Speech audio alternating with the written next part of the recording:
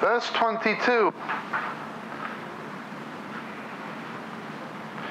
But the children struggled together within her.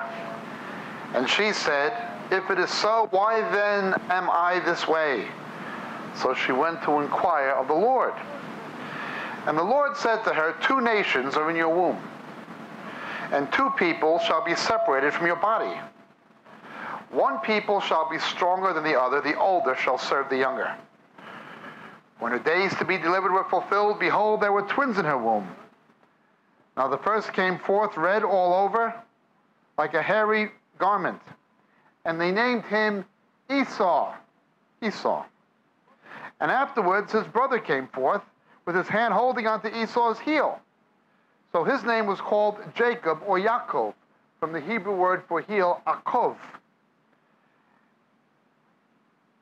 And Isaac was 60 years old when she gave birth to them. And when the boys grew up, Esau became a skillful hunter, a man of the field. But Jacob was a peaceful man, living in tents. Now Isaac loved Esau because he had a taste for game, but Rebekah loved Jacob. And when Jacob had cooked stew, Esau came in from the field, and he was famished. And Esau said to Jacob, please let me have a swallow of that red stuff there, for I am famished. Therefore his name was called Edom. And Jacob said, first sell me your birthright. And Esau said, behold, I'm about to die. So of what use then is this birthright to me? And Jacob said, first swear to me. So he swore to him and sold his birthright to Jacob. Then Jacob gave Esau bread and lentil stew, and he ate and drank and rose and went on his way. Thus Esau despised his birthright. Birthright and blessings. Turn with me, please, to Hebrews chapter 12.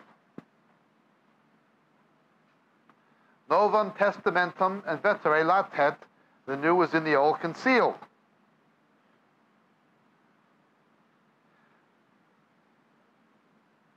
Verse 15.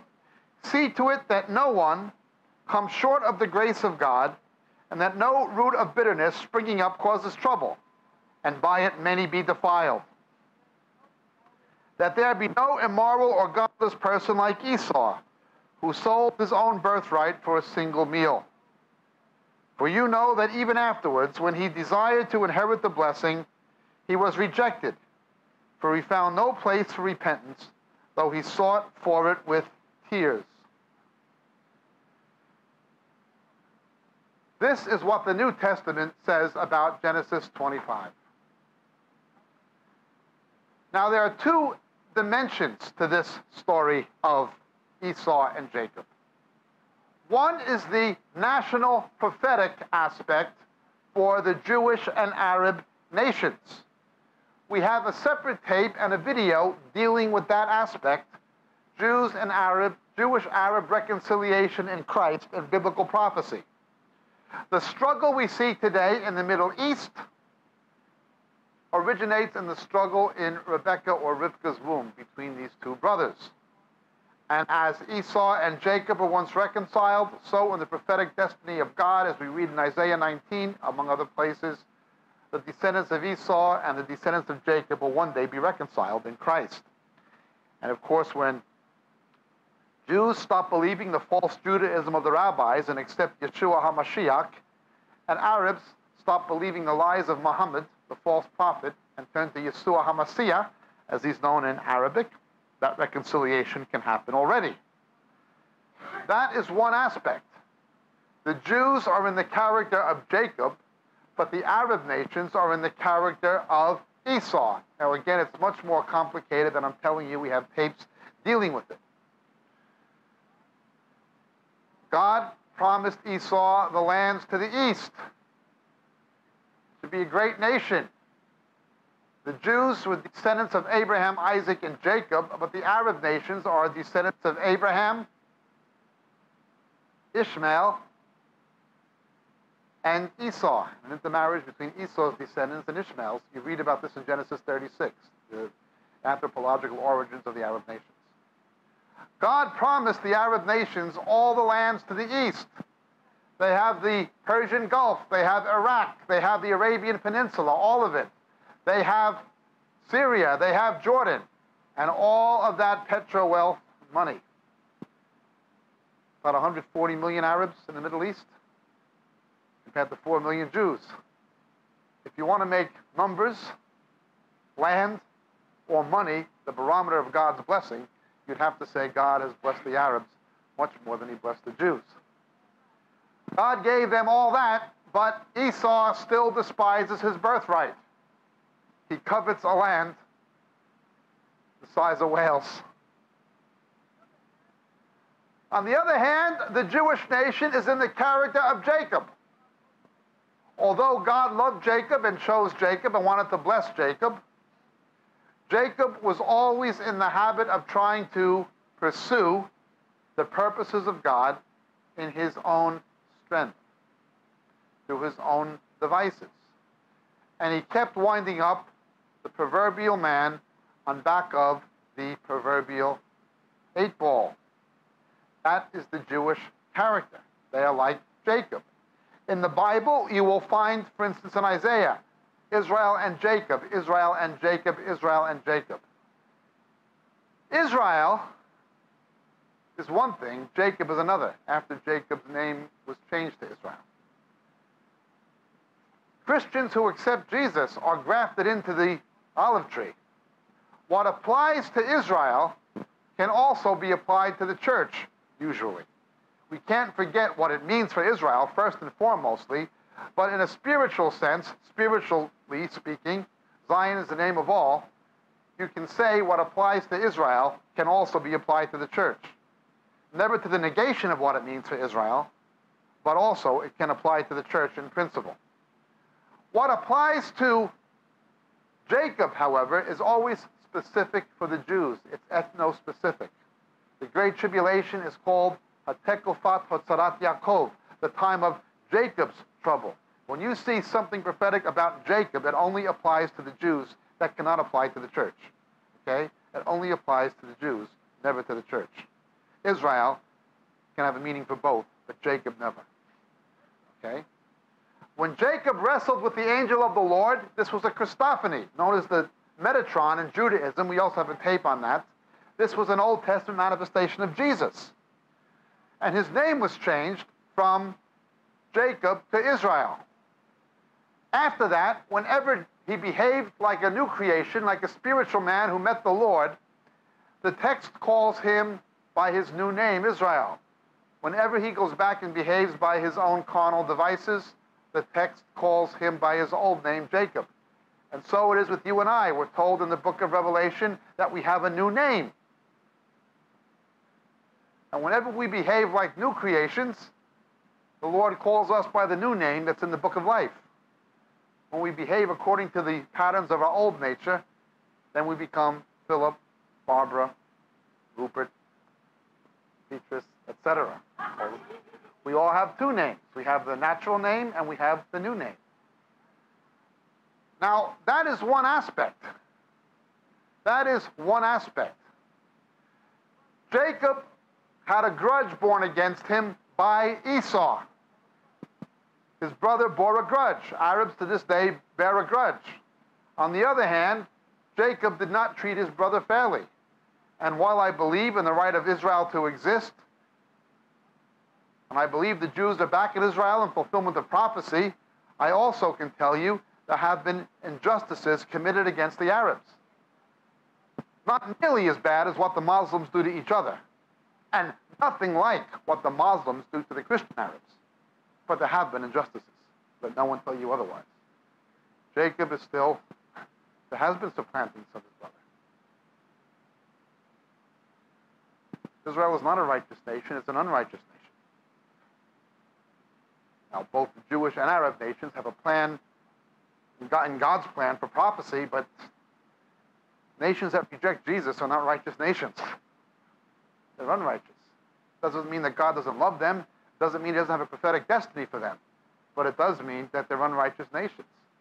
Don't forget, ultimately, that Jerusalem is called Sodom and Egypt, where the Lord was also crucified. Now, I believe, again, in the prophetic purpose of God for Israel and the Jews. My family are Israeli. But I also know he who is a Jew is not one outwardly, but one inwardly. Those who have been born again. Let's look at this. That is one aspect. The other aspect, however, is the one we're going to look at today. The birthright and the blessing. A midrash on the first and the second born. The older will serve the younger. Look again at Hebrews chapter 12. This is the other aspect. This prophetic aspect, to do with the Jewish Arab nations, is important in its own right.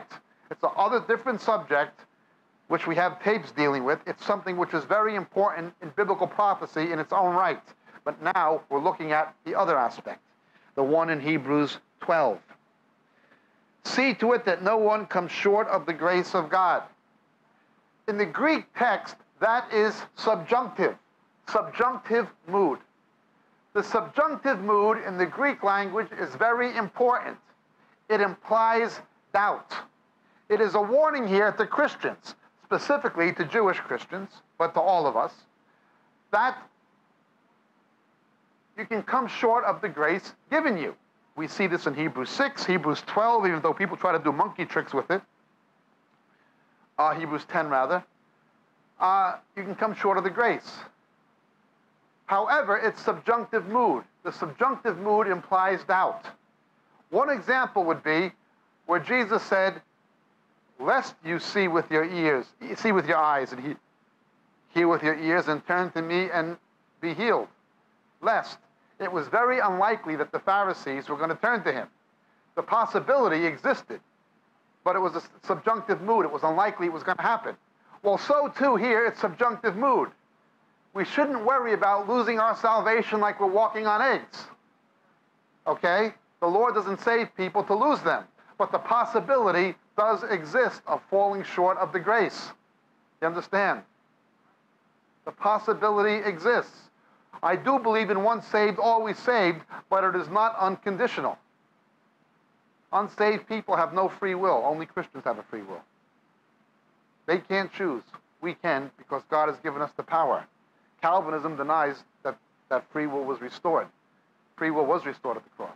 Calvinism comes from humanism, and a lot of other things, and it's an error. However, having said that, it's doubtful. The Lord doesn't save people to lose them. If we get off track in our Christian life and get into trouble, the Lord will reprimand us. He will cause circumstances to go against us. He will judge us in this world so that we will not be judged in the world to come. He does not save people to lose them. It is a matter of doubt, but the possibility exists. And of course, when a root of bitterness comes in, well, that's a problem. Perhaps the clearest example of this is in the Pilgrim's Progress, the backslider in the cage with the beard who kept yelling, eternity, eternity. I'm very amazed how many Christians have never read the Pilgrim's Progress. I think after the Bible, it is the best book I've ever read in my life. If you want to understand Christianity, read the Pilgrim's Progress. After the Bible, that's the best book I have ever read to this day. After the Bible. What are you laughing at? Don't you like the Pilgrim's Progress?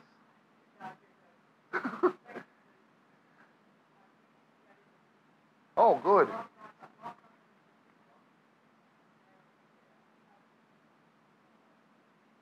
I went to the synagogue on Yom Kippur.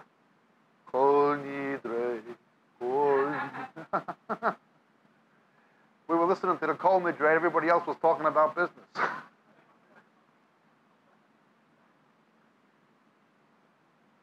This has been a very difficult Yom Kippur for us. Outside the synagogue we go to in Leeds, we go to the Messianic Fellowship, but we also go to the synagogue for high holidays, for cultural reasons, and to make friends with unsaved Jews, to share the gospel with them. And so we were there, And of course, being in Leeds, we're next to Bradford with the high Asian population, and there's rows of security to get into the building. You got to know this person and have a reference. They're all nervous about letting people in they don't know. But how unfortunate it is that you have to have these security guards in front of the synagogue. But then just 2 days earlier, now someone in Texas is talking about putting arms in front of churches. Baptist church to a youth meeting and shot kids screaming, "I hate Jesus Christ, I hate Jesus Christ," and begin shooting these kids. What are we coming to? It's not just the synagogue, it's the church. Very tragic. Anyways, well, have a good time with Doubting Castle and the Slough of Despond and the Wicket Gate. In any event, see to it that none of you comes short of it. Instead of the living, understand the contrast. Jesus said, you'll become a spring of living water welling up to life. Instead of living water welling up, look what it says springs up inside of you. A root of bitterness that will cause trouble, and by many are defiled. Now this is using the resentment of Esau against his brother. However, understand the analogy. God took away the bitterness of Esau, didn't he? And God can take away a root of bitterness from us. You understand what it's saying? It's a subjunctive mood. The Lord doesn't save people to lose them. It's doubtful, but it is possible. Now, it continues. He was immoral because he despised his birthright and he sold it for a single meal. Going back to Genesis 25, we have to understand a few things. In the Greek language, we have multiple words for love. Seven words for love in Greek, 3 of which are found in the New Testament, agape, phileo, and eros, and a 4th called storge, which is implied. In English, we can distinguish between like and love. We have 2 words. In Hebrew, however, we have a complication. You only have 1 word, ahava. Ahava. That is one of the reasons why the New Testament was at least primarily written in Greek. People from a Semitic culture would know the nuances of a text and what it meant. But people from another culture would misunderstand what it meant. The Greek language was more lengthy, more exact. It's difficult to be precise communicating cross-culturally, you understand? So we have the lingua franca, we have the Greek, where it was more easy to use precise terms. Now, let's understand this. When it says that Jacob was loved by his mother Rivka, Rebecca, but Esau was loved by his father, Isaac, it doesn't mean that Isaac didn't love Jacob or that Rebecca didn't love Esau. It meant favored, liked. I like this one better than that one. This is not a good thing. It is important that we allow our children to know that they are all co-equally loved and co-equally valued. Parents can inadvertently engender sibling rivalries that can cause a root of bitterness that will follow children even to adulthood. It is not a good thing for Christian parents or any parents, certainly not believing parents, to do that. I know a chap in Ireland with 11 children, 11. No favorites. He doesn't like any of them.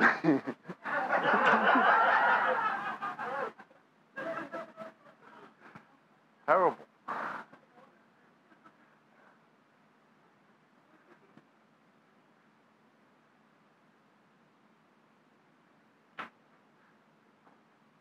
Now we have to understand this. This conflict between the firstborn and the second, the older and the younger, is a continuous theme throughout the book of Genesis. It repeats, it recapitulates, it keeps coming back in Genesis, and it projects forward into the rest of the Bible, all the way into the New Testament. It begins with Cain and Abel, the tension between the firstborn and the second, the older and the younger being the one who got the favor. Then it goes to Ishmael and Abraham, doesn't it? The firstborn and the second, the one born of the flesh, the slave woman, and the other one. Sorry, what am I saying? Abraham's sons, Ishmael and Isaac. Then it goes to Jacob and Esau. Then it goes to Jacob and his older brothers, especially Judah. It continues throughout Genesis. But it begins with Cain and Abel. Now that is one aspect, has to do with biblical prophecy of the Jewish and Arab nations. That's settled, that's important, but that's separate. How do we understand the conflict between the first and second born, the older serving the younger? Turn with me, please, to the book of Galatians, chapter 4, St. Paul's midrash on the story of the first and second born. No one using Western hermeneutics or Western methods of interpreting the Bible would be able to agree with Paul's exegesis of Genesis 16, the story of Isaac and Ishmael. But let's see how Paul explains this idea of the first and second born and the conflict between them.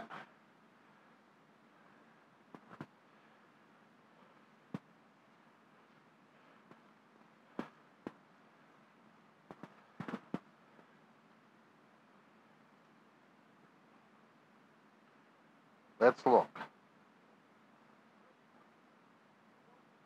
Verse 22, for it is written that Abraham had two sons, one by the bondwoman and one by the free woman. But the son of the bondwoman was born according to the flesh, and the son of the free woman through the promise. This is allegorically speaking, for these two women are two covenants, one proceeding from Mount Sinai bearing children who are to be slaves. She is Hagar. Now, this Hagar is Mount Sinai in Arabia and corresponds to the present Jerusalem, in other words, the law. For she is in slavery with her children. But the Jerusalem above is free, she is our mother. For it is written, rejoice, barren woman, who does not bear. And this comes, I believe, from Isaiah chapter 54, verse 1. Break forth and shout, you who are not in labor, for more are the children of the desolate one than the one who has a husband. And you, brethren, like Isaac, are children of promise. But as at that time, he who was born according to the flesh persecuted him who was born according to the Spirit, so it is now also. But what does the Scripture say? Cast out the bondwoman and her son, for the son of the bondwoman shall not be an heir with the son of the free woman. So then, brethren, we are not children of a bondwoman, but of the free woman. The firstborn is the one who is born of the flesh. The secondborn is the one who is born of the Spirit. The one who was born of the flesh corresponds to earthly Jerusalem and is under the law. The one who is born of the Spirit is of heavenly Jerusalem and is free from the law. The law teaches us about ourselves through the example of the Jewish nation. I don't have a balloon. I need to begin carrying one around when I do this. I take it no one else has a balloon, so perhaps someone has a plastic sandwich bag. Does anyone have a plastic sandwich bag they don't need? Gulp down the cookie and give me the bag. Thank you. Anyway, the law of gravity, the person who explained this best was the Chinese Christian Watchman Nee. I don't know anybody who understood this or explained it better than this Chinese guy who was from a Brethren background called Watchman Nee. Leave it to the Lord to find a Chinaman to explain a Jewish religion. In New York, my native city, as you can tell by my accent, we actually have a kosher Chinese restaurant called Bernstein's.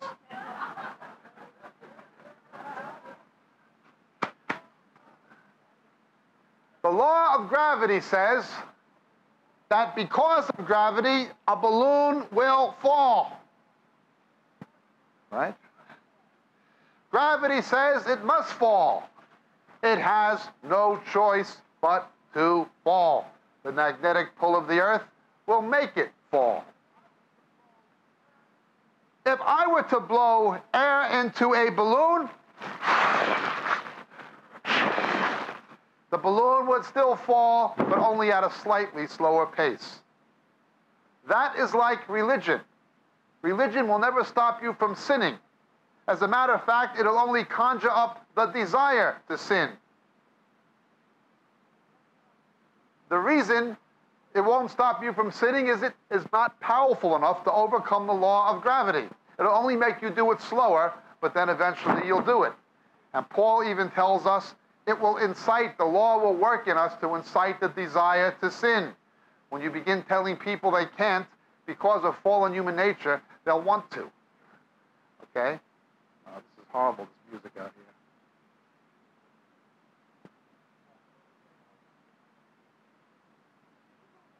That might help a bit, sorry. Just afraid the tape will pick it up, you see. Phones, why do they need to blast it like that? If that's what they want, why can't they put on earphones? Sorry about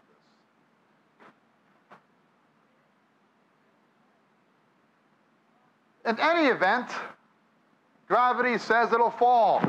Religion will only make you sin at a slower pace, but sin you will. And when you begin forbidding things to people, it'll make them want to do it. And in fact, will even make them worse, as Paul said. Look at the Roman Catholic Church. They forbid sex to their clergy. So, in Ireland, every week, another one of their priests, and sometimes nuns, are sent to prison for pedophilia.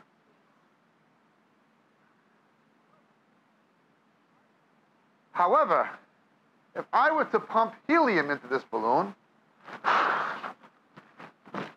helium is lighter than the air in our atmosphere. You have a pressure gradient. Helium will allow the balloon to float because a stronger law has now taken over. The law of buoyancy in physics is a stronger law than the law of gravity. When someone is born again, the Holy Spirit comes inside of us. That's like the helium.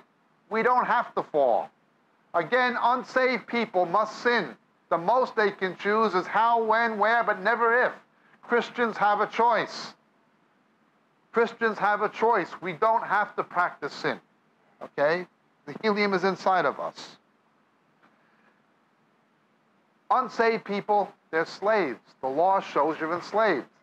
In the Pilgrim's Progress, remember he was wrestling with old Moses? The more you try to justify yourself with the works righteousness, forget about it. The law shows us what we are. There's nothing wrong with the law, it just shows us there's something wrong with us.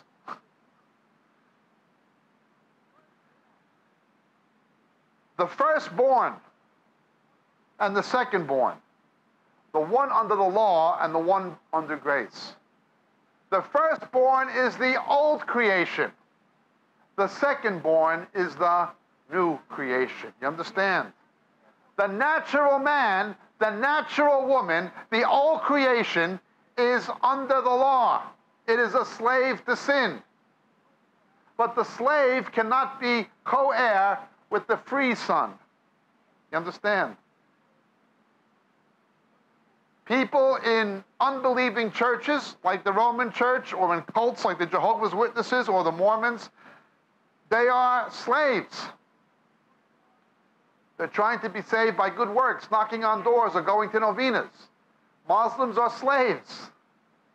Orthodox Jews trying to be saved by the mitzvot are slaves. They can't stop sinning. They're slaves. They can't be heirs with the free son, the firstborn and the second.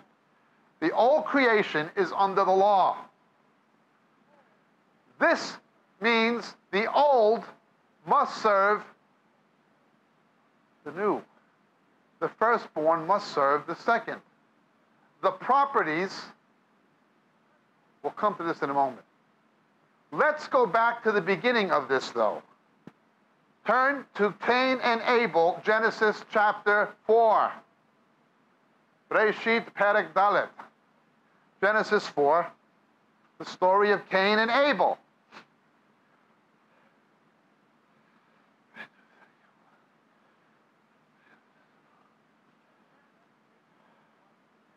Now the man had relations with his wife Eve, and she conceived and gave birth to Cain, and she said, I've gotten a man-child with the help of the Lord.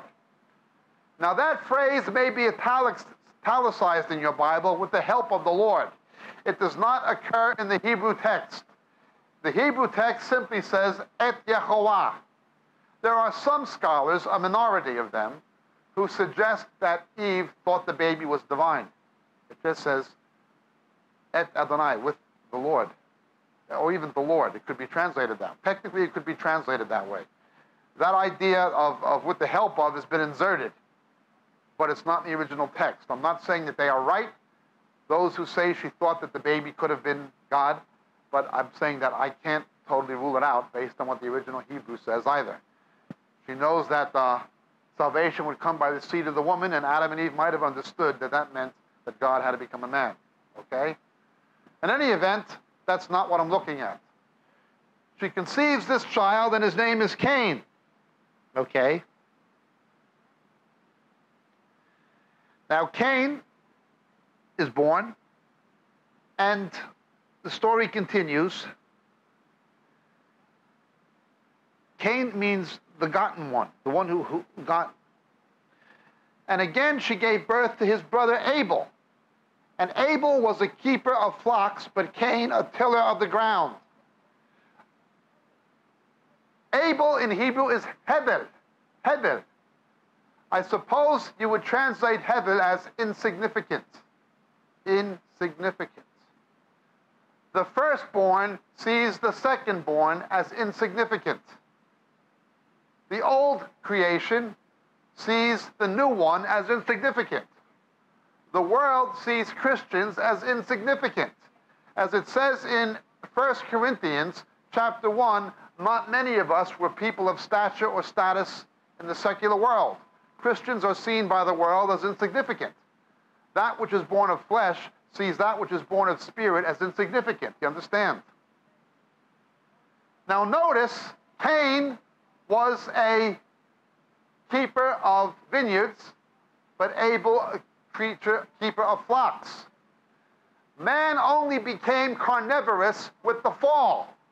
Without the shedding of blood, there's no forgiveness of sins. Thus the animal skins had to cover Adam and Eve's nakedness. Nakedness meaning they did not have the garments of salvation. Without the shedding of blood, there would be no forgiveness of sins, as the sages would later translate Leviticus 17 in the Septuagint. Before this, man had been herbivorous. Now he's carnivorous. In other words, Cain did something that man did before he sinned. Abel did something that man only did after he sinned. You understand? That's important. It's showing the contrast between the natural, the first and second, the natural and the supernatural. Now, the story then continues.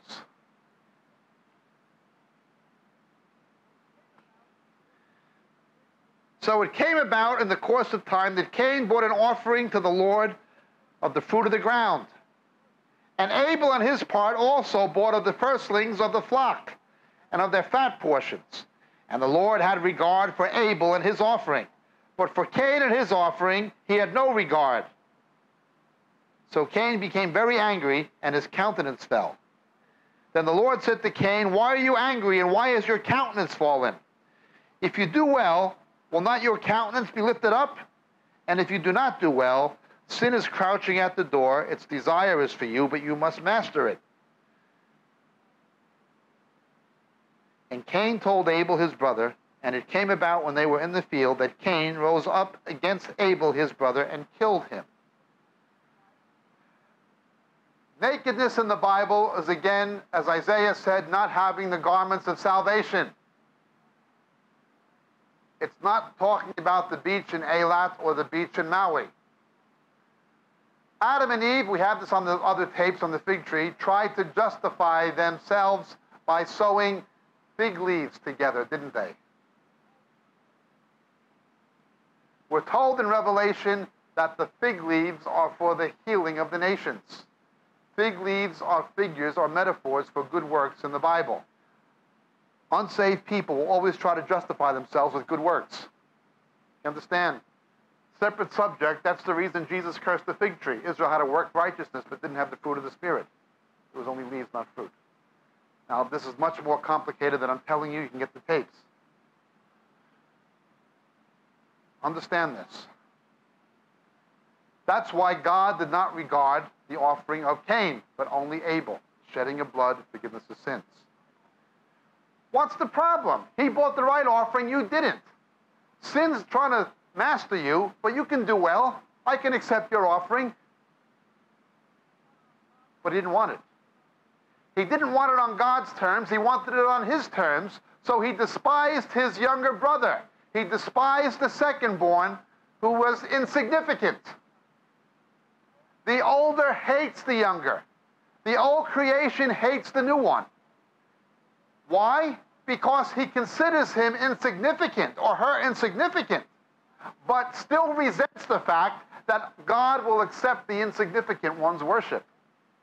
Only the second-born, only the one who's born again, only the second creation, only the one who's free can bring worship to God. The firstborn, the old creation, cannot bring the acceptable worship. Only the second-born. You understand? So the world looks down upon Christians, but there's also a resentment because somehow the world knows that they're in futility and resents the fact that God accepts our worship but doesn't accept the world's. So there's a resentment. Now again, we're told in Galatians that these two sons, the first and second born, correspond to our two natures, doesn't it? The one born under the law and the one born free. So the second born can bring worship, the firstborn can't. The second-born is considered insignificant by the firstborn, and the firstborn hates him as a result and kills him. It then continues with what we read about in Galatians. Isaac and Ishmael, the son of the free woman. The firstborn is under the law. He's a slave to sin. The second-born is free. Then it goes to Esau and to Jacob, which we'll come back to. That's our main text today. But then it continues even further. Turn to Genesis 37, please.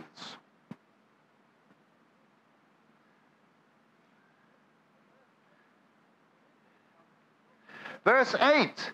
Then his brothers, Joseph's older brothers, said to him, "Are you really going to reign over us?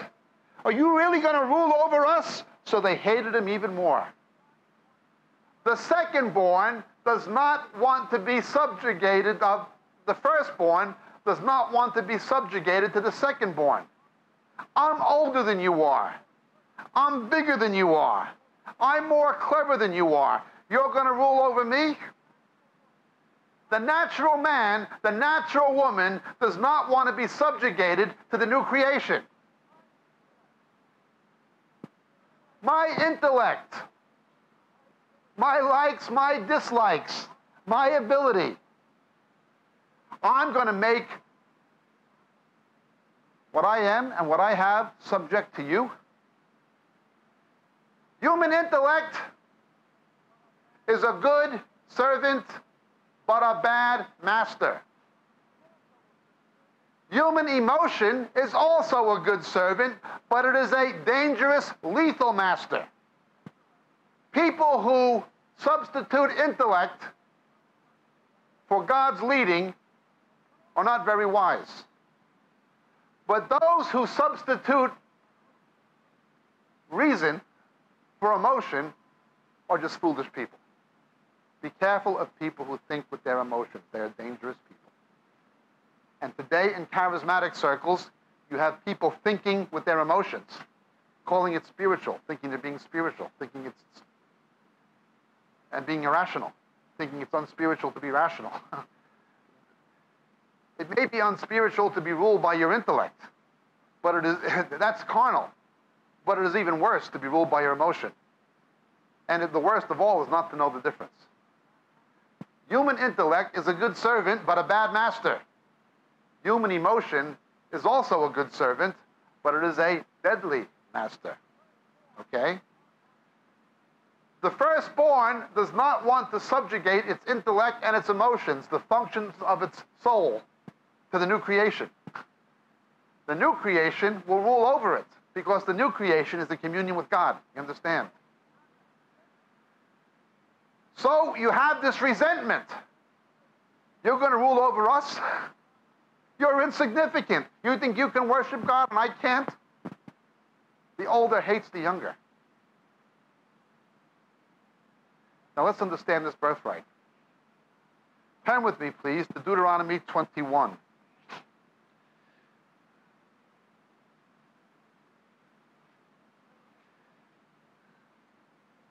Verse 15.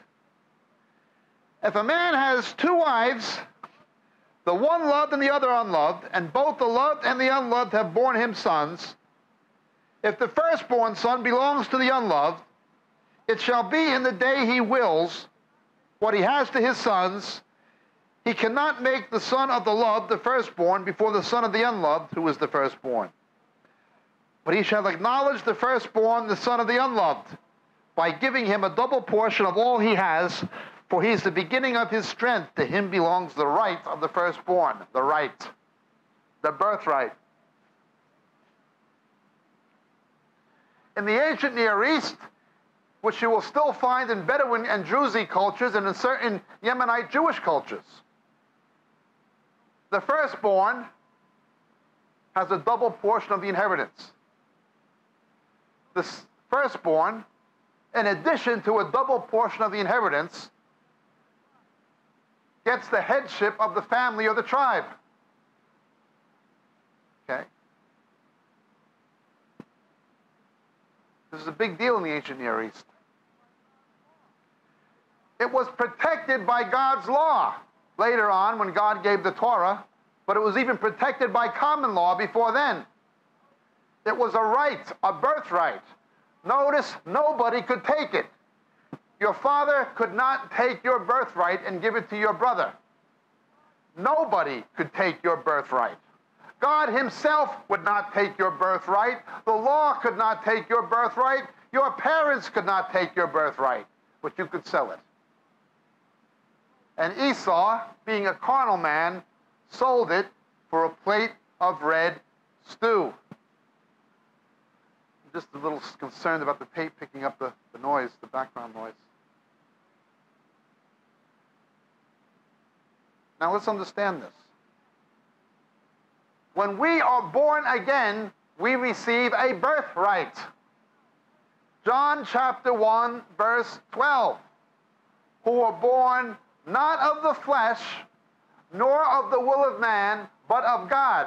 To them he gave the right to become children of God. You have a birthright. No man can take it.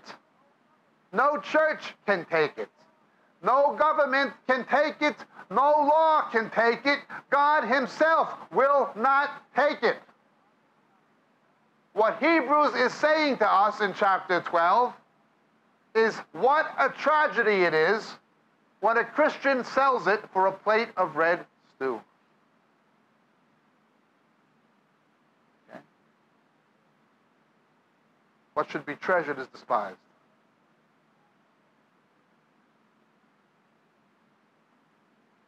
Now let's understand this.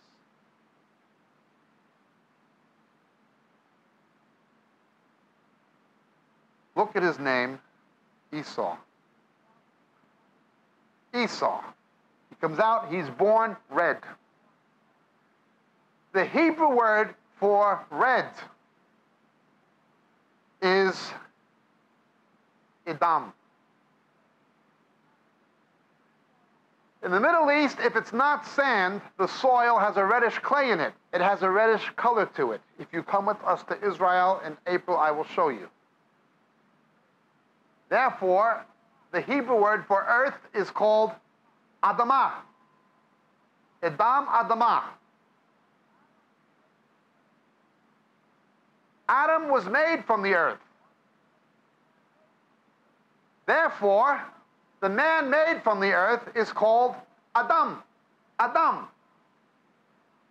Edom, Adamah, Adam. Anthropologists tell us that some North American Indians have a tradition that the first man was a red man.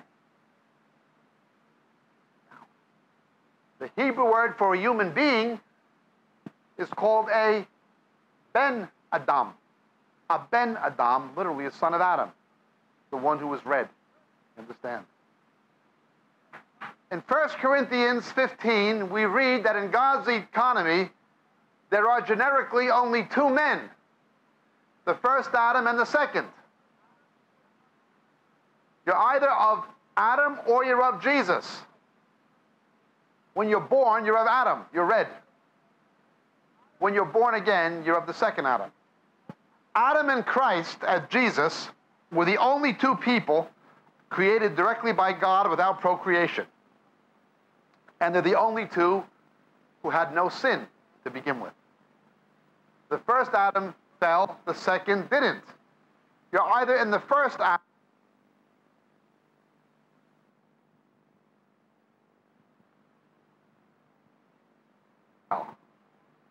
Esau gets his name changed to, what's it say his name changed to? Edom.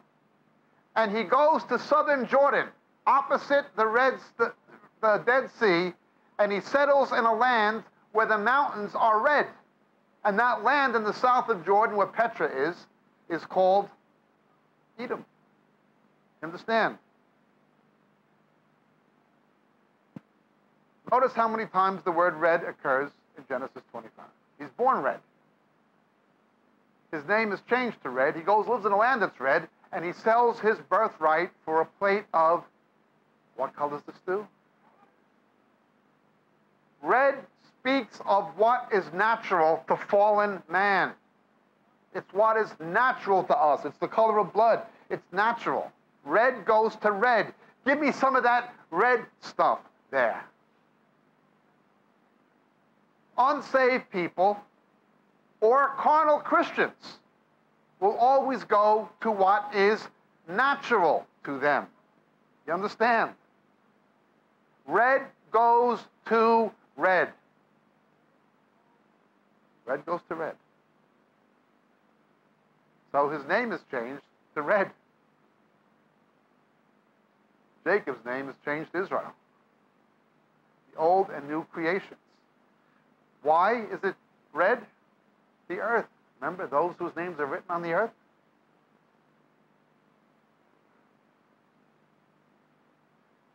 But the ones who wrestled with God and prevailed, their names are written in the book of life, a new name. You understand the difference?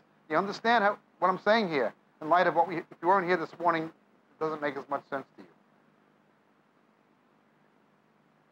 Now, let's take this further. The characteristics of the firstborn, of the natural man, exemplified in the character and behavior and personality of Esau, as Hebrews tells us. The first thing we see, we all right over there? The first characteristic of the firstborn, the natural man, the old creation, the natural woman, demands instant gratification. red goes to red. The old creation demands instant gratification. I want it now. It's like teenagers wanting sex before marriage. I want it now. Want it now.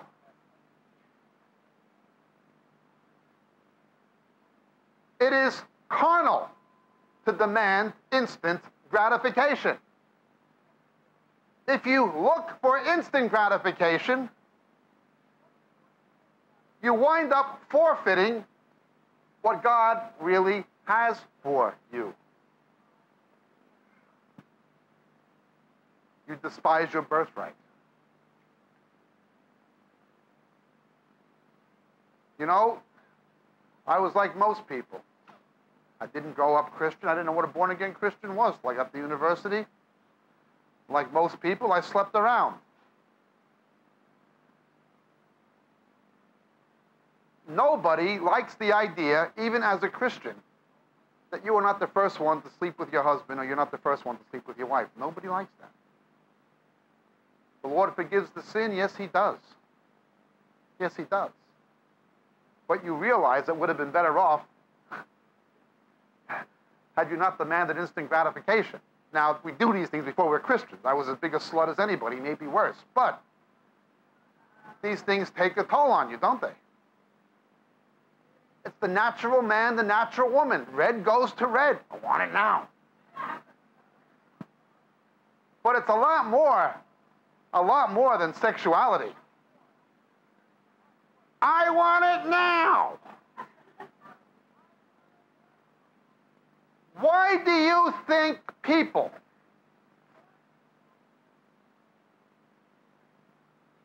will get on an airplane and go to Pensacola or somewhere thinking they're going to be spiritual?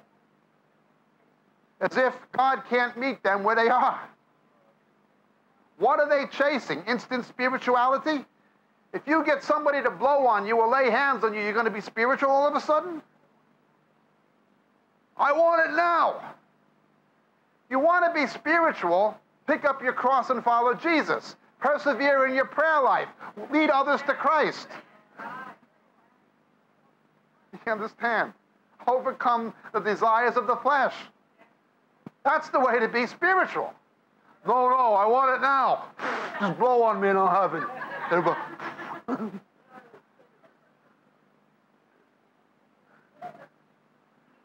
This is carnality. Only the carnality is being called spirituality. It's the second-born masquerading, the firstborn masquerading as the second. Paul says, know ye not, you are temples of the Holy Ghost. In other words, he's taking the architecture of the temple and saying that's what we're like. The temple was triune. It was a box in a box in a box. The outer court of the temple corresponds to our physical body. Everybody could see it and come in contact with it. Even pagans could see the outer courts of the temple. The holy place is our soul. But man is body, soul, and spirit. Our soul is our mind, our emotions, our intellect, things like that. That's the holy place. Keep your mind holy. But inside of our soul is another box. That's our spirit. The Holy of Holies, the Sanctum Sanctorum, what the Jews call the Kodesh Kodeshim, where God's Spirit dwelt. God's Spirit is in our spirit. Okay? A box in a box in a box. In the Bible, we have two words for dealing with demonic invasion of us. The first word is ekbalo, and the second word is therapeo, where you get the word therapy, or healed. Okay. Ek is the Greek prefix meaning out. Okay. Balo is the Greek word we get the word ballistic. Doesn't mean cast out. A better word would be shoot out or throw out. Throw out. It's a forceful word. In the Bible, whenever somebody was demon-possessed, it meant that instead of God's spirit in their spirit, there was a demon. You can't witness to somebody demon-possessed. You have to cast the demon out of them. Okay? If you cast a demon out of an unsaved person, out of somebody, and they don't get saved, more comes back. It won't work. Brings back his friends with them. They get worse. There's no point in casting a demon out of somebody if they don't get saved. Because those demons will come back and come back again. It will be worse.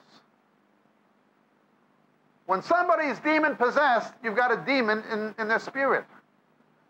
You can't even witness to somebody demon-possessed till the demon's cast out, if they're under that possession at the time. However, there's also demonic oppression. When someone is under demonic oppression, you have a demonic affliction of either the body or the soul, or both. You understand? When you have demonic oppression, the Greek word is never ekbalo, it is healed. We read the rest of the Bible through the prism of the apostles' writings, the epistles. Think of the epistles as you would inspired commentary. We read the rest of the Bible through the prism of the epistles. If you want to know what Leviticus means, well, begin by reading Hebrews.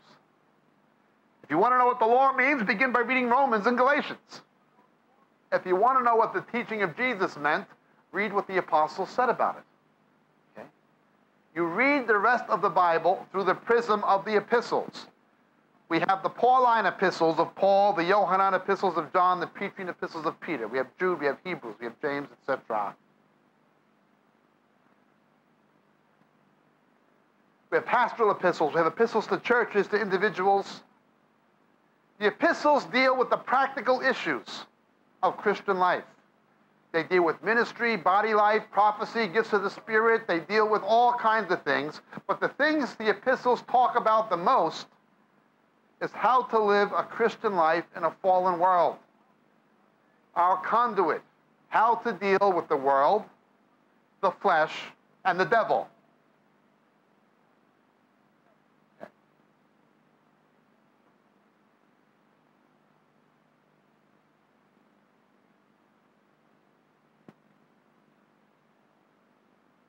How to deal with the world, the flesh, and the devil.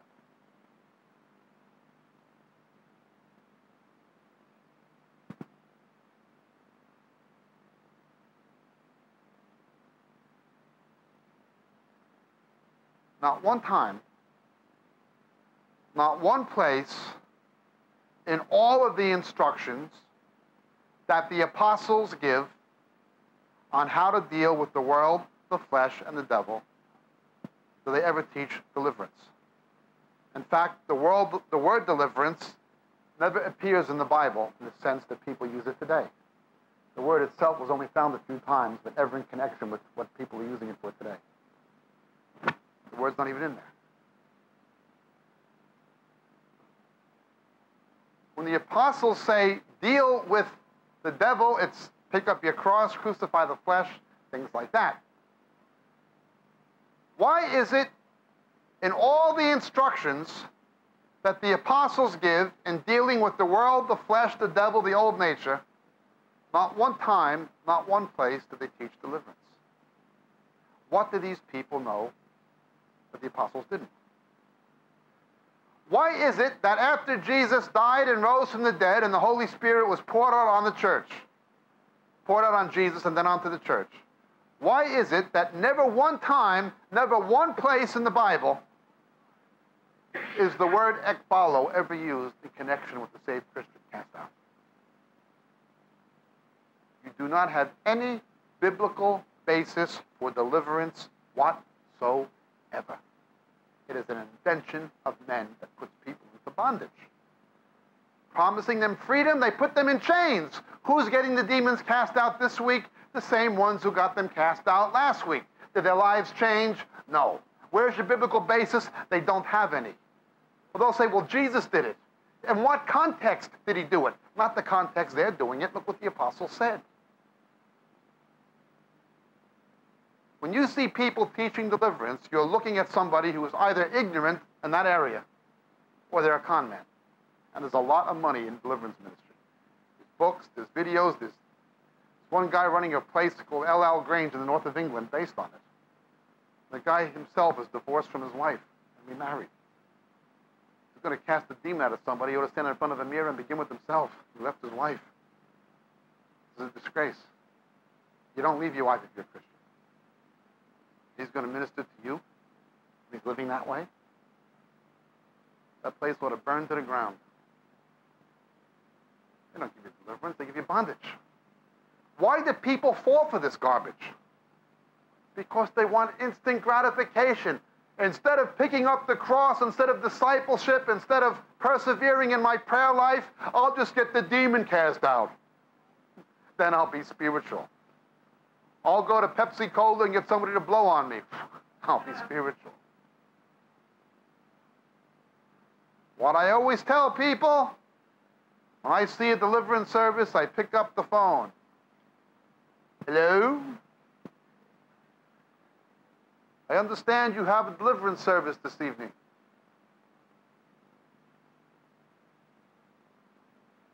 You do? Good. Send over 2 cheeseburgers with raw onions. Don't forget the coleslaw.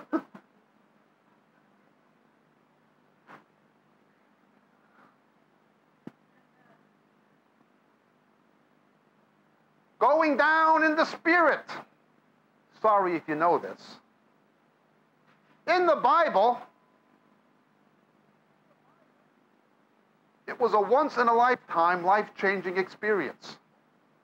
The people were terrified. God had to send an angel to John or to Daniel saying, don't be afraid. They didn't want it to happen again. Today they get back in line. Push them down. Weren't you just up here a half hour ago? Yeah, now I have a headache.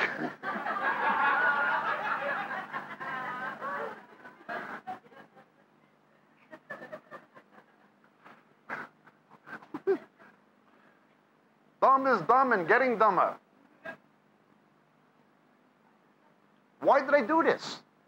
You notice in the Bible, whenever it happened, the only time they ever went backward was when they came to arrest Jesus. It was a judgment. Anytime it was God really in it in a positive way, they went forward. These guys have catchers. Oh, why do people get back in line like this? They go to meetings to fall down. Why? They're looking for instant gratification, instant spirituality, a shortcut to picking up the cross, a shortcut to reading the Bible, a shortcut to... Why do people get into these gimmicks and fads and alpha and stuff like that? They want a shortcut to revival. If we just get the right program, we'll get the revival. I was in Australia about a month ago, and I got a copy of the newspaper headline in Australia, front page. And of course, the press jumped all over it and twisted it beyond even what he said, but what he said was bad enough. George Carey, the Archbishop of Canterbury, we can't be sure that Jesus rose from the dead. Paul says if Christ is not risen, we're the most foolish of all men. So the born-again evangelical alpha course, charismatic Archbishop of Canterbury, says we can't be sure the basis of our faith is even real. We can't be, I'm positive he rose from the dead. You know what? Muslims believe they will die believing, unless they get saved, that the angel Gabriel appeared to Muhammad in a cave in Saudi Arabia and gave him the Quran. That never happened, but a Muslim would die with his dying breath, confess it happened. No angel named Moroni appeared to Joseph Smith and gave him the Kinderhook plates. But a Mormon with his dying breath will confess he believed it. Jesus Christ, however, did raise from the dead. But a born-again, evangelical, charismatic Alpha Course archbishop says, well, we can't be sure. If you were looking for truth, where would you go? To the mosque, to the Mormons, or to the church? If I was looking for truth and I wasn't already saved by the grace of God, I'd go to the cults or New Eastern religion too. At least they believe what they believe what they say they believe. I'm going to tell you a tale of two churches. No shortcuts. In 1987, I went to my native New York from Israel. On 43rd Street, I spoke to David Wilkerson, who had recently arrived from Texas to open a church in Times Square and a little auditorium that then had to move to a movie theater and now to a big, massive Broadway theater with thousands of people. When he came to that city, he had no building, he had nothing.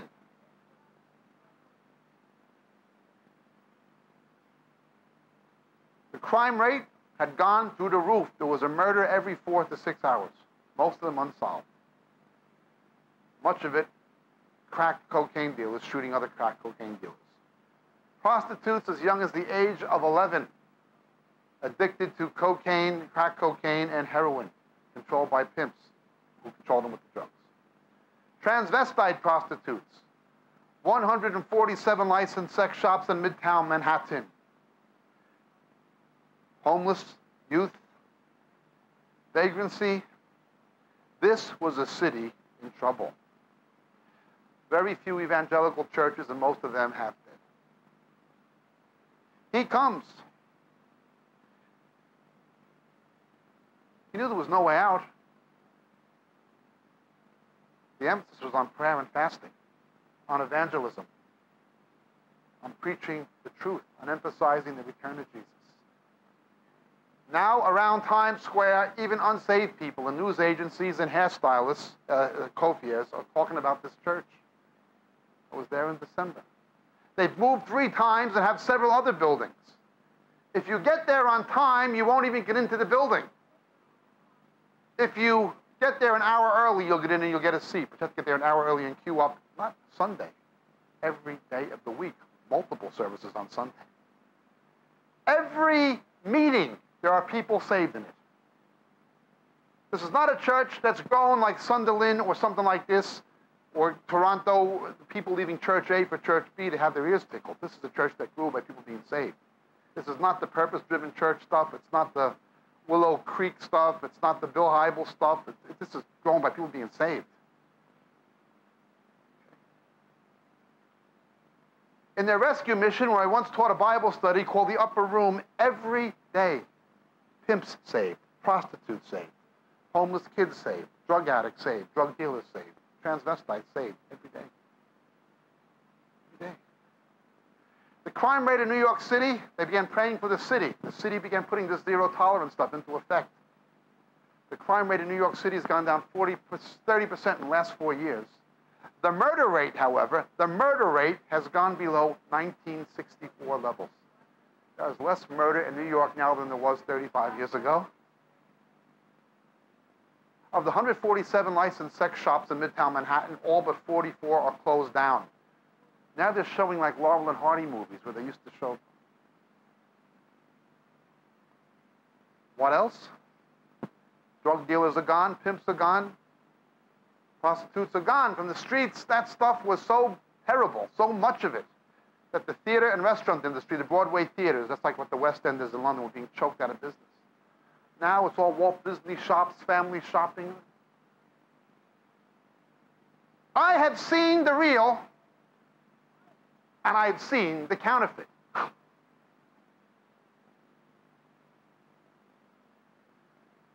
However, when God began to work like this, the devil attacked. If you know what the Stonewall movement is, it is the militant homosexual and lesbian movement. It began in New York. They're very big, a lot of them, very well financed and very militant, radical. The homosexual community in New York was determined to produce a Broadway play of Jesus Christ and his quote-unquote gay lover. And they were in the newspapers, on radio, and on TV, the media every day saying, we will not be discriminated against by these homophobic bigots who are against our play. The big militant homosexual organizations in New York. They were protesting and everything. David Wilkerson's people, 2 blocks or 1.5 blocks from where the play was supposed to open, were down on the floor every day. On the floor, literally. They were fasting and praying and weeping before the Lord, dear God, do not allow the name of your Son to be degraded in our city like this, that your judgment will not come upon us.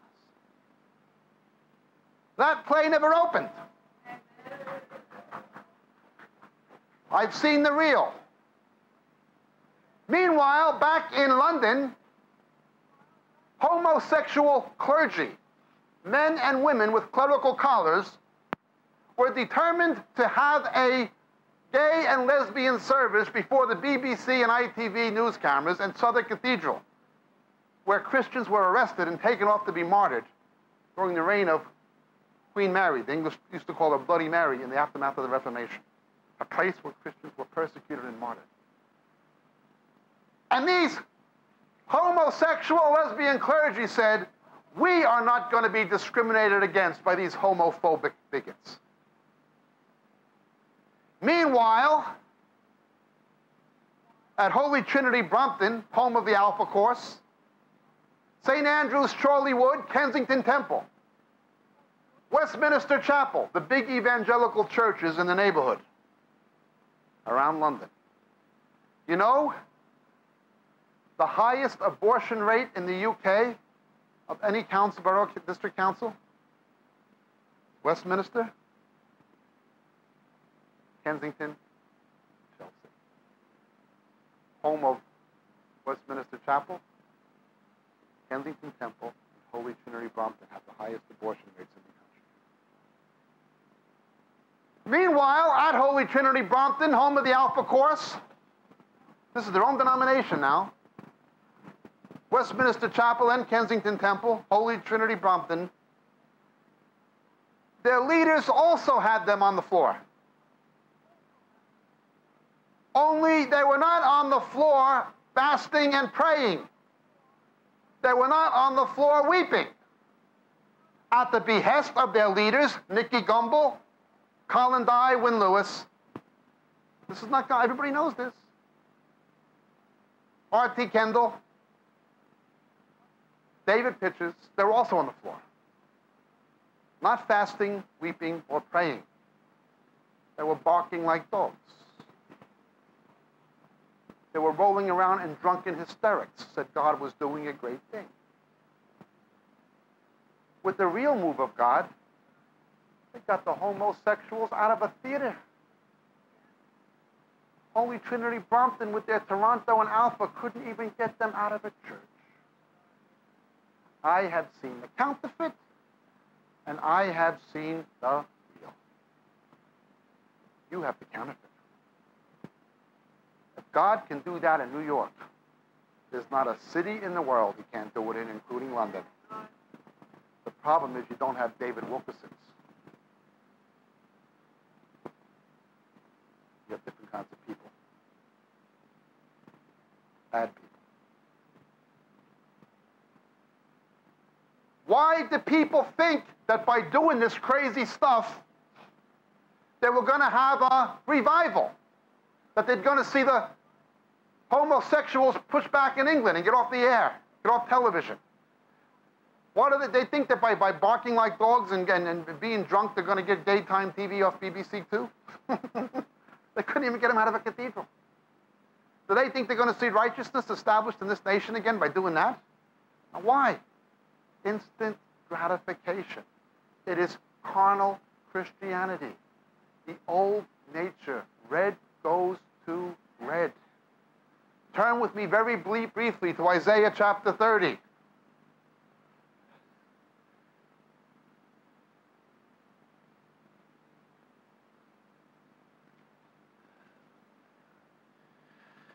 Verse 1, woe to the rebellious children, declares the Lord. They execute a plan, but not mine. They make an alliance, but not of my spirit. They add sin to sin.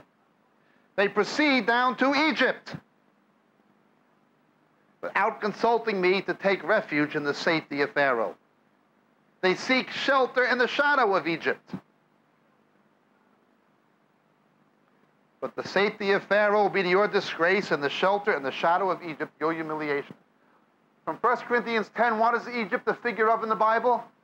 The world. Pharaoh is a figure of the devil and a type of the Antichrist. The Egyptians deified him.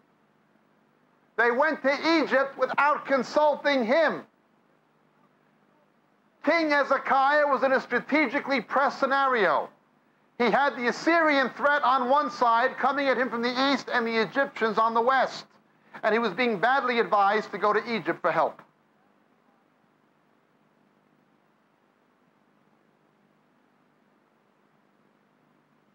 The problem was he was being told to do that without consulting the Lord.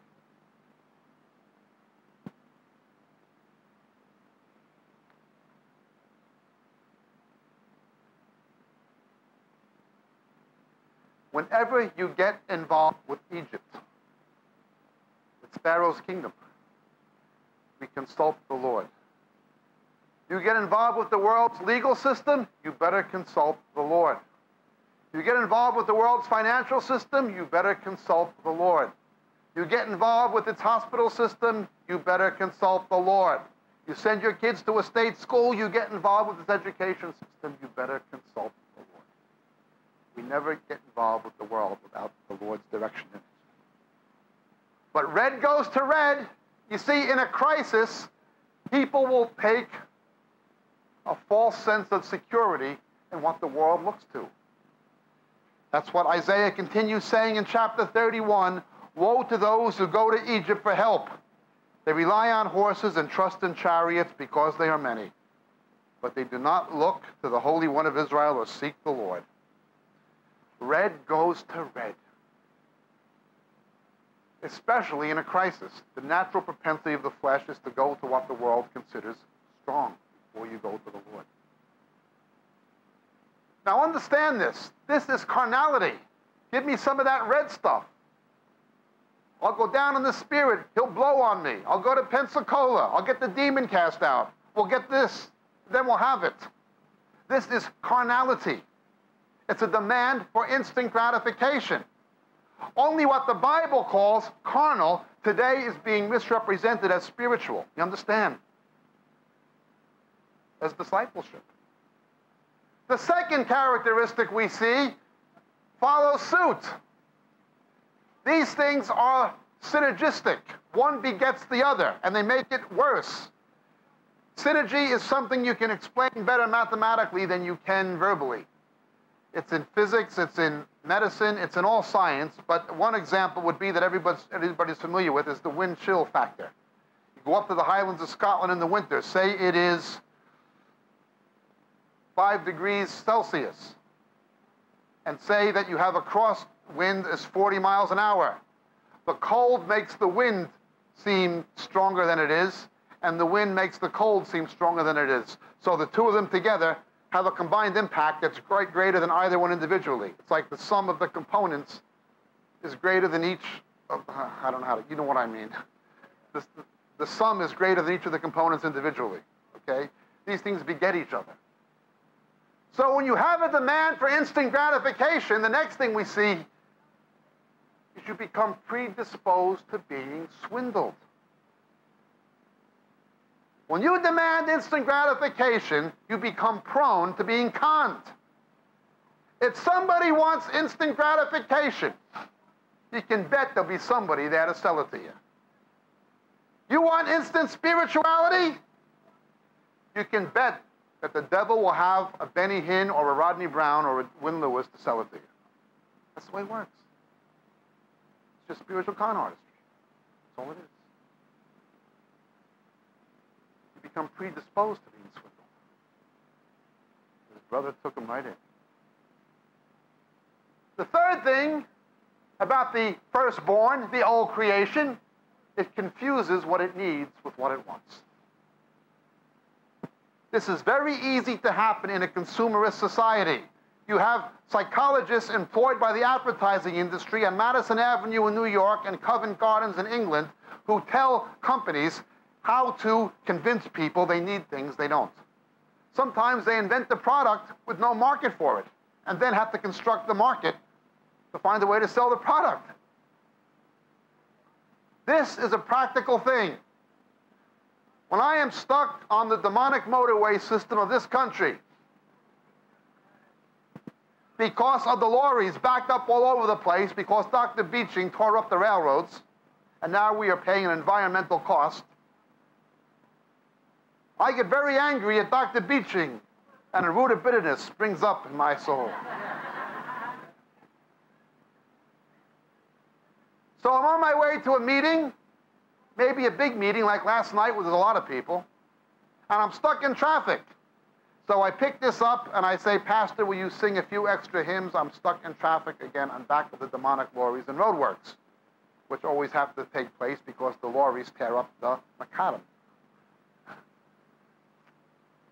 What did I do before I had one of these? I used to pull over on the motorway into a services, put some money into a payphone, and do the same thing. It's a practical thing to have. It is a practical thing. I'm not saying it isn't. But it's so difficult in the modern world to distinguish between a need and a want. I've had people complain to me in England, there's no church where we live. The nearest one that's any good, that's not into the error, is over 10 miles away. I just got back from Asia.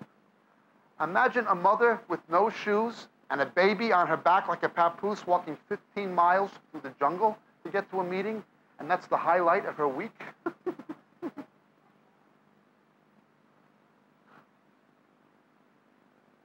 That happens in the Philippines.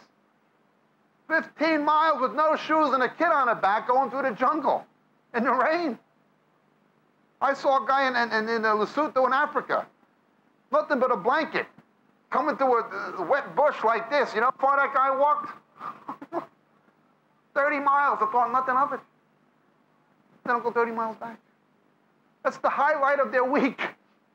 Oh, there's no church where we live. I'll have to take the bus.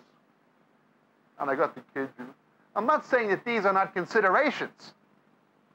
But in a consumer society, it's so difficult to distinguish a need from a want. You understand?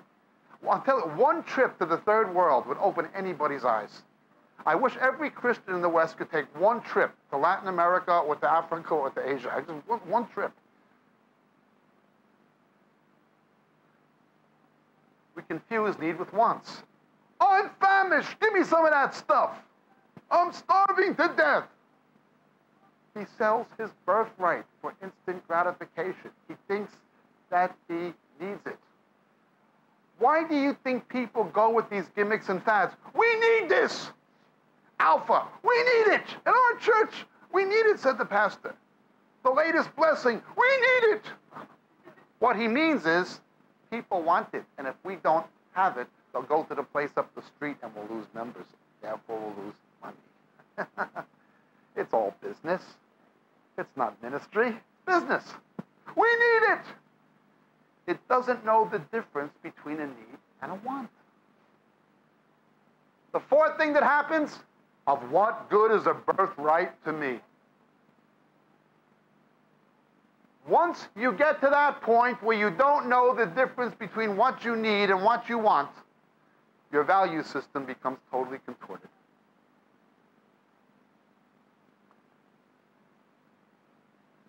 You wind up forfeiting the things God really does have for you.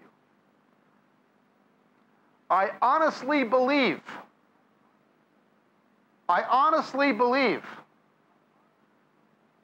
that if a place like Kensington Temple in London had been like David Wilkerson, they could have got the same kind of result. I remember Colin Guy was a good guy. Now the Elam movement is, I consider it to be cultic.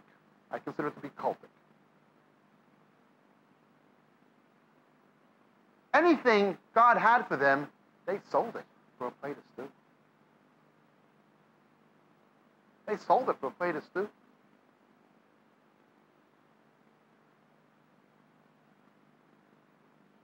Finally, I love this one. Look at Genesis chapter 26. Sorry, Genesis chapter 27, verse 36. Then he said, is he not rightly named Jacob? For he has supplanted me these 2 times. He took away my birthright, and behold, now he's taken away my blessing. Jacob did not supplant him 2 times. He sold his birthright. Jacob supplanted him 1 time. And even that time, although Jacob was wrong, it was still a judgment for Esau's own actions.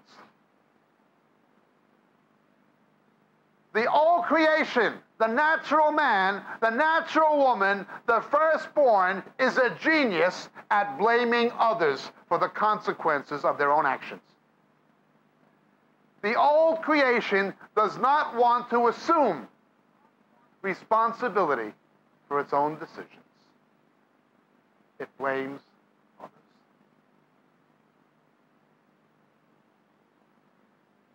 The man's instant gratification, by virtue of the fact it wants instant gratification, it makes itself prone to a swindler. Then it doesn't know the difference between what it needs and what it wants. Its value system becomes distorted. In the final analysis, it's somebody else's fault. I was misled.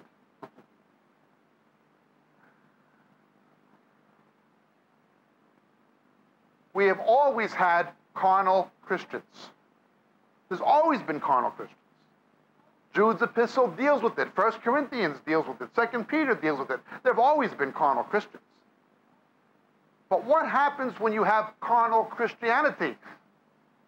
When you have whole churches and whole movements who are given over to this stuff, where demanding instant gratification becomes camouflaged as hungry for God. What they're hungry for is instant gratification, experience. Where being swindled is coming under the anointing.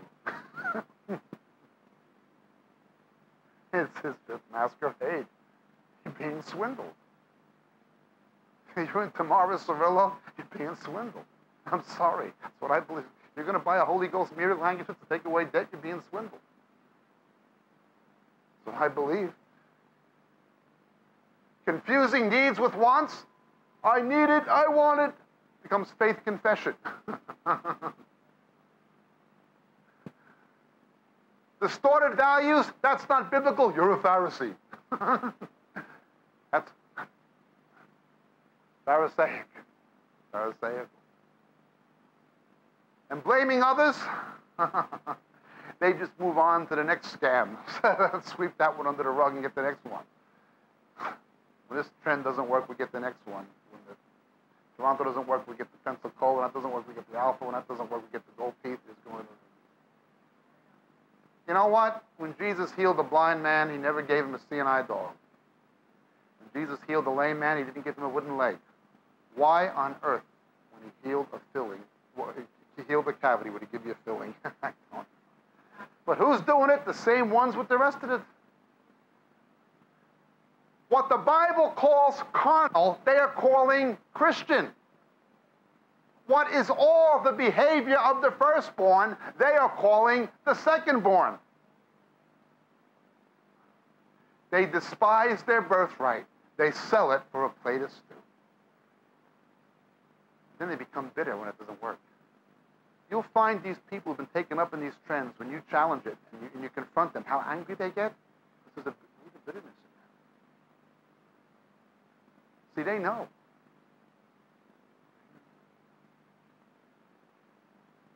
The older and the younger. The older hates the younger. The firstborn hates and resents the secondborn, considers him insignificant. You'll rule over us? Cain killed Abel. Ishmael probably would have killed Isaac, and Esau probably would have killed Jacob. Joseph's brothers tried to kill him. The older hates the younger. The old nature hates the new one. Will kill him if he can. Remember, they were born in the same womb. Their parents couldn't tell the difference between them. They got real close, and even then their father couldn't see. The old creation and the new one look identical. When you look in the mirror, is that Israel or Jacob? Is that the new creation or the old one? Is that the spiritual man, the spiritual woman, or is it the carnal one? Is it Esau or Jacob? Is an old man and a new man in you, and an old man and a new man in me? And they look so much alike, their own parents can't tell the difference between the two of them. They're born from the same womb.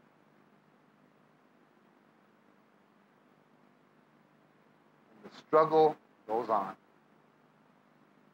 The older hates the younger. But the older must serve the younger. The older must serve the younger. The firstborn must serve the second.